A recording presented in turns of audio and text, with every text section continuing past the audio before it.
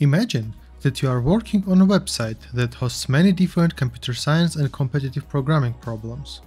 You want to create a framework to generate random tests for these problems. You want to be able to specify limits for each test element and then generate an infinite number of tests.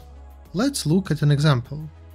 Imagine a problem where the input is an array of strings followed by two numbers. The string length must be between 1 and 10, and array's length must be between 2 and 5, and the numbers must be between 1000 and 10,000. You want to be able to specify these limits to get an infinite number of different tests. The composite design pattern is what you are looking for. The composite is a structural design pattern that combines objects into tree structures to represent part-whole hierarchies. It handles individual objects and object compositions uniformly, allowing clients to work with complex structures and particular objects using a single interface. Let's create a test interface with a single generate method. Then, let's create a range class that implements the test and accepts a range of possible values. After that, let's create a string class that implements the test interface and accepts the range in the constructor. Now, let's create an array class that also implements the test interface. An array accepts the range, and an object reference it must contain. Also, to compose all these classes, we need to create a composite test, which implements the test, stores an array of the test objects, and has an addTest method. With this class's help, we can now generate multiple random tests in the format we described earlier in the video. First, let's create a string and pass it a range 1 to 10. Next, let's create an array that will accept a range from 2 to 5 and the string we just created. Then, let's create two numbers ranging from 1000 to 10,000.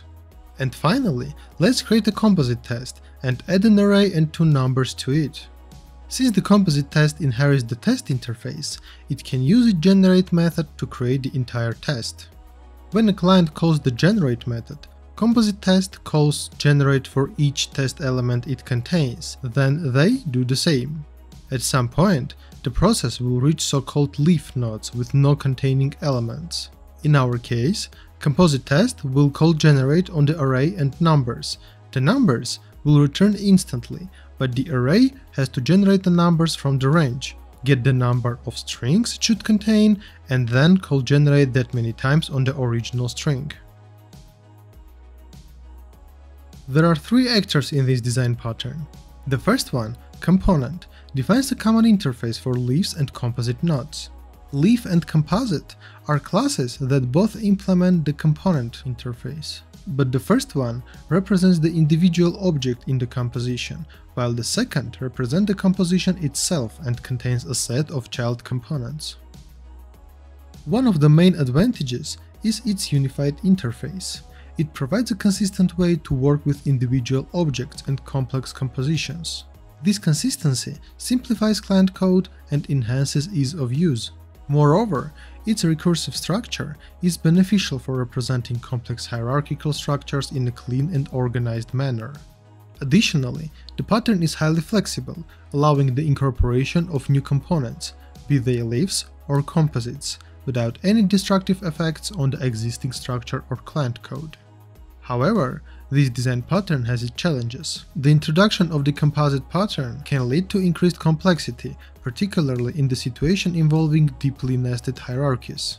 Operations performed on composite objects may require traversal through the entire hierarchy, potentially leading to performance issues. Furthermore, in simpler scenarios, applying the composite pattern may result in unnecessary overhead, complicating the code and the overall design. That's all about the composite design pattern. See you in the next video.